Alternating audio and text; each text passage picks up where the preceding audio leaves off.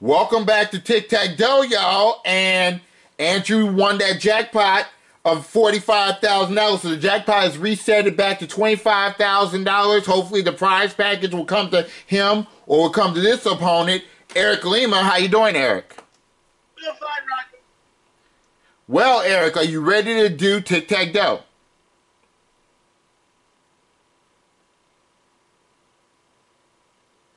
I think he said he's ready. All right, guys. Here are the nine. Yes. All right. Here are the 9 categories we're going to be doing in game 2. We have fun facts, double or nothing, 1970s TV, all about Nick, no vowel musicians, jump in category, spelling bee, the $10,000 question, and heads or tails. Andrew, where would you like to start now? Let's go to the center box with no government decisions. It's going to be a 2-part question, and you will get that extra time. I will type them both in. Look at the chat box, please. All right.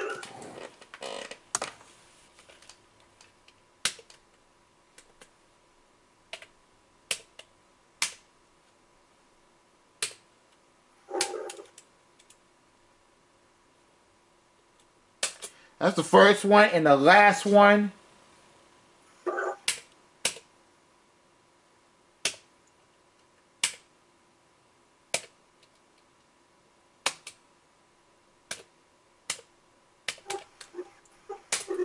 Alright, your question. The first one, Andrew. In 1997, this no-vowel musician released the song "I'll Be Missing You." Name him. And the second one, this no-vowel musician wrote the music for the stage version of Billy Elliot. Name him. Here's your time to think about both of them.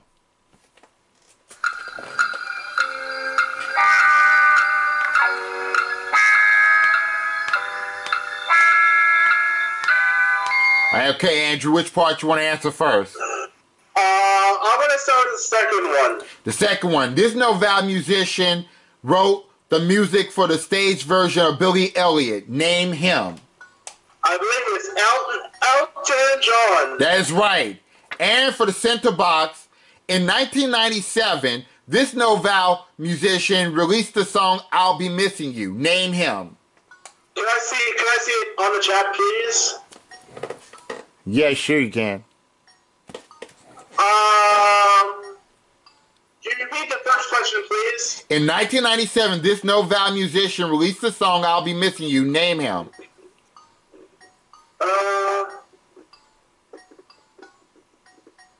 I'm going to take a wild shot and say Live. Live is wrong. I'm sorry. It's Love. L-O-V-E. Love. Oh! Love. Missed that vowel there. So nothing is added to the pot, and we shuffle. Good try. All right, Eric. Let's try 1970s TV lower left, please. You're going 1970s TV. Your question. What 1970s TV sitcom was inspired by and loosely based on the American singing group the Cowsills?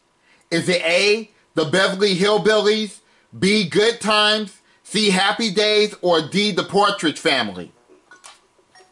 Partridge Family. That's the right answer. Good job. $2,000 is in the pot. Let's shuffle it. Andrew.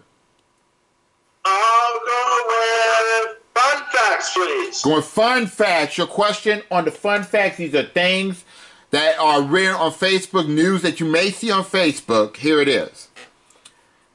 Approximately what percentage of male rhinoceros die defending their territories from other male rhinos? Again, approximately what percentage of male rhinoceroses die defending their territories from other male rhinos? Is it A, 40%, B, 50%, C, 20%, or D, 30%?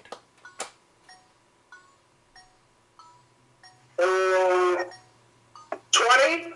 No, 20% is wrong. The answer was 50%. 50%. Okay, we shuffle. All right, Eric. Let's try 1970 1970s TV again. Left center. Second time in the category, your question on 1970s TV. What TV show won Emmy Awards for Outstanding Comedy Series? Again, what TV show won Emmy Awards for Outstanding Comedy Series 3 years in a row from 1975 to 1977? Is it A, The Mary Tyler Moore Show, B, All in the Family, C, The Bob Newhart Show, or D, The Jeffersons? I'm going to try the Mary Tyler Moore Show. That is the right answer. Good job. $4,000 is in the pot. We shuffle it. Andrew. No known decisions for the block. All right, take a look at this one.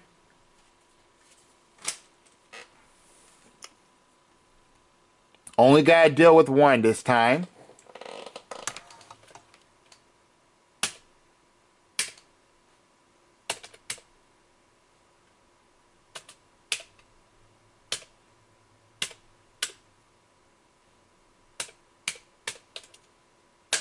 And here's your question. What no-val country music artist was married briefly to actress Renee Zellweger? Again, what no-val country music artist was married briefly to actress Renee Zellweger?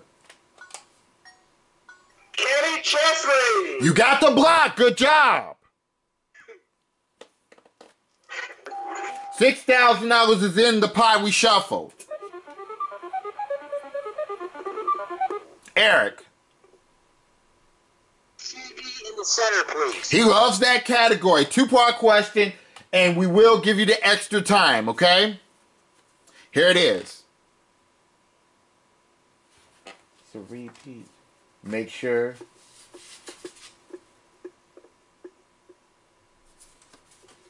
Stand by, y'all.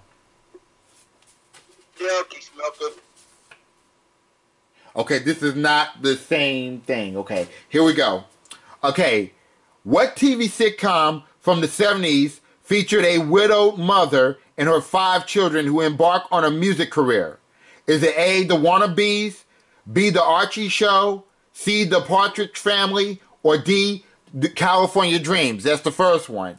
And the second one, what television sitcom starred Gabe Kaplan as a wisecracking teacher and a young John Travolta as a cocky sweat hog?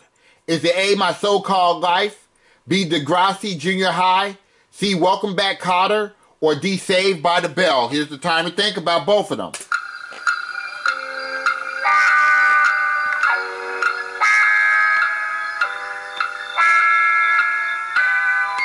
Okay, which part do you want to answer first, Eric? I'll answer the first one. All right, what TV sitcom from the 70s featured a widow mother and her 5 children who embark on a music career? Is A, The Wannabes, B, The Archie Show, C, The Partridge Family, or D, California Dreams? Wait. Say it again. Wait. Repeat it again. Partridge Family. Right. This is a different question, but the same answer. That is right. Now, for the cinder box, what television sitcom starred Gabe Kaplan as a wisecracking teacher and a young John Travolta as a cocky sweat hog? Is it A, My So-Called Life, B, Degrassi Junior High, C, Welcome Back Kotter, or D, Saved by the Bell? Welcome Back Kotter. You got the box. Good job. We have $9,000 in the pot and we shuffle. Andrew. I'll go with the $10,000 question for the block. With the $10,000 question for the block, this will make the pot $19,000 if you're right. Good luck to you. What is the first name of Fidel Castro's brother who became Cuba's acting president when Fidel fell ill? Again, what is the first name of Fidel Castro's brother who became Cuba's acting president when Fidel fell ill? I believe it's Raul. Nicely done! Good job! $19,000 is in the pot. We shuffle it. All right, Eric. spelling bee for the win. Get this question right on spelling bee. It'll be Tic-Tac-Dough, $21,000, and you'll be the new champion, okay, Eric? Here it is. This apple is nutritious for Tic-Tac-Dough and $21,000. Spell the word nutritious.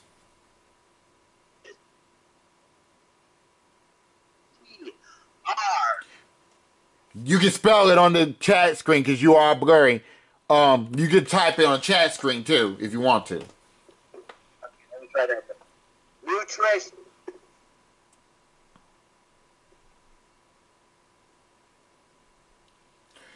Nutritions. It's Tic-Tac-Dough. Good job, Eric.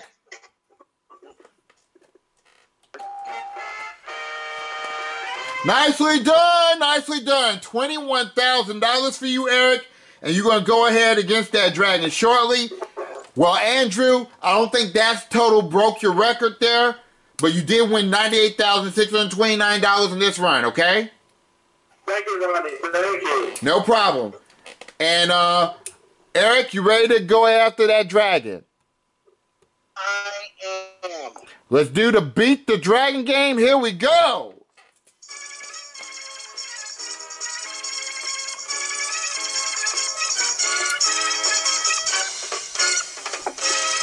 All right, Eric, you're the new champion. Justin, what prize is he in for this time? Here are your prizes. Computer coming with that person for computer. It's the Montreal.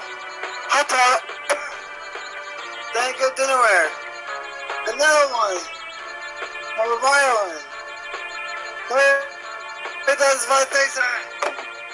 All right, thank you, Justin. Now you managed to get that tick and tack on your picks now, Eric. Is a $25,000 bonus. During your first two picks is a $50,000 bonus that you have a shiny new car. Let's cover up that board. If you please, Eric. Number 9. Let's see what's behind number 9. $4,000. Okay, stop or go. The 7. He's going to number 7. Let's see what's behind number 7. There's the tick. Find the tack and we give you a $25,000 bonus and you have a shiny new car. What's your number? 6. 6. If tack is behind number 6, you have a $25,000 bonus and you have a shiny new car. Let's see. No. Well, let's see where that tack was. 9, 4. 2. 5. 5. So, that means that the jackpot goes up to $30,000 or $60,000 if it happens on the first two picks. We're going to allow Justin to play again. This will be the last game tonight. This we'll be right back after this. Stick with us.